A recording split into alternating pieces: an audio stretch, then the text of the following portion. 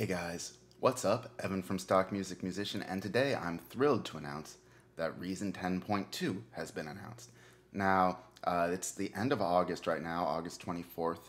They announced this just yesterday, and I believe it will be released on September 26th, so that's about a month from now. If you want to join the beta, you're absolutely able to do that. Go to propellerheads.se/blog and you'll see some information on that.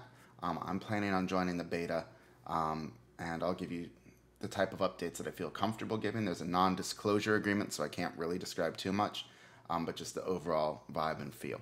So let's just quickly cover what's going to be added in Reason 10.2.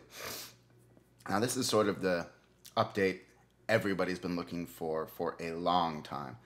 These are some simple but much needed updates to the user interface to make Reason a more modern type of DAW. So the first one is that you're going to be able to edit multiple lanes of MIDI in one screen. So let's say you're arranging like strings, for example, and you've split the bass on, you're playing a C chord. The bass is playing a C, the cello is playing an E, and the viola is playing a G. Well, normally if you wanted to change something about that, you'd have to click on each individual MIDI lane to edit them individually. But now you can select all three lanes and simultaneously edit all the notes, so you can really get a better sense of where the chords are, if you want to invert something, where the viola and the cello switch, whatever. This is the way most modern DAWs are handling MIDI, and it is so much easier to be able to visualize layered parts together to see how they work and how they don't work. So that's a huge step forward. The second thing, and this is so requested actually, I've made a couple of videos over the years actually about what's missing from Reason, and I'll put a link there, what I'd like to see changed, and it'll pop up right there. And this is probably the most requested feature, and that's the ability to adjust multiple faders on the mixer at the same time, right? Like, so let's say you had like you had your drum kit mixed, you've got the kick, the snare, the hi-hats, the overheads, all of that, and they've got to balance amongst themselves, but you want to bring them all up or bring them all down. Now you could always use a bus, but that's not always the best way to do it. And so now you're going to be able to highlight multiple channels or select multiple channels and simultaneously move their faders together. They'll maintain their relative position, and they'll move up and down together, which is a huge just time saver and a new power feature. The next feature they're adding is an adaptive grid. Basically, when you're doing MIDI data, if you select this option, instead of, previously you would say, all right, I want to draw in a quarter note, or I want to draw in an eighth note. But now, by default, what it will do will be to draw in a note that is the same length as your zoom resolution. So if you're zoomed into quarter notes, then that's what it's going to draw. If you're zoomed into eighths, that's what it's going to draw. You can always override this, but this can really save a lot of time if you're doing detailed editing. You do the big parts, then you zoom in, you do the smaller parts. This is something that Logic does really well, and I'm glad to see this coming to Reason. The final update is to allow you to add devices from the track sequencer window, which I think is really important.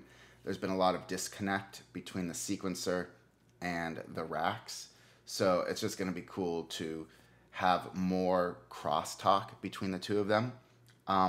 So I think actually what Reason has done here, what Propellerheads have done here, is really smart to save the headline updates for the major revisions, 10.0, 9.0, and to do the user interface updates for the smaller versions. They got a lot of flack when they went from Reason 7 to Reason 8, even though Reason 8 is way better in terms of interface. And so I think this allows them to have big headline marketing type releases on the big numbers and little user interface programs, updates that happen all along.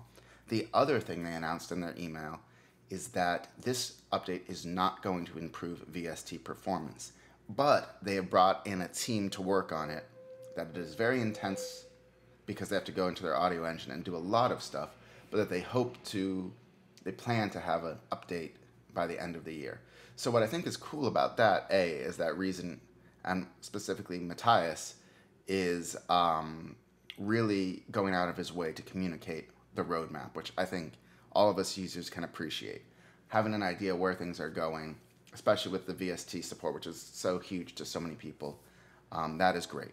The next big thing is that I think probably what that means, in my mind, the way Reason existed was first as a purely MIDI thing.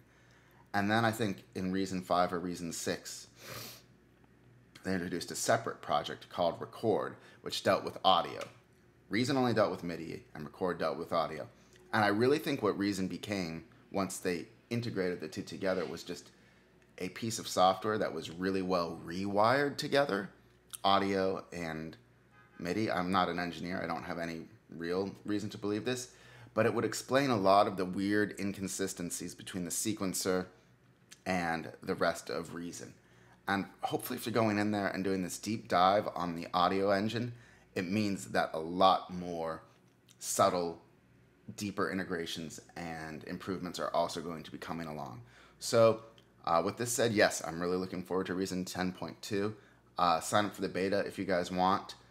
It'll be out in a month. If you don't want to sign up for the beta, keep watching and be sure to like and subscribe for all the newest info on Reason. Thanks.